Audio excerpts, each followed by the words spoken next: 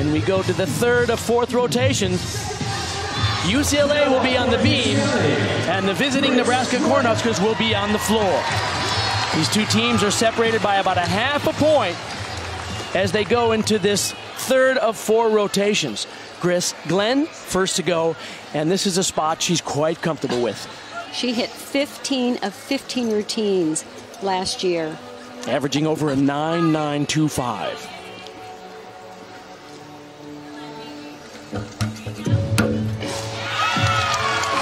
Can you imagine her score as a leadoff in the Super 6 final was a 9.9375, which set the stage for the eventuality of Peng Peng's perfect 10 at the end of the rotation.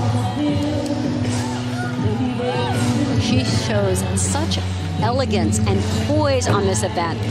Good difficulty, beautiful position on those leaps. Really goes beyond the split that's required. Look at that, just gorgeous flexibility from start to finish. I love how relaxed UCLA performs on the balance beam. They really make it a performance. They have to smile. That's a missed foul rule.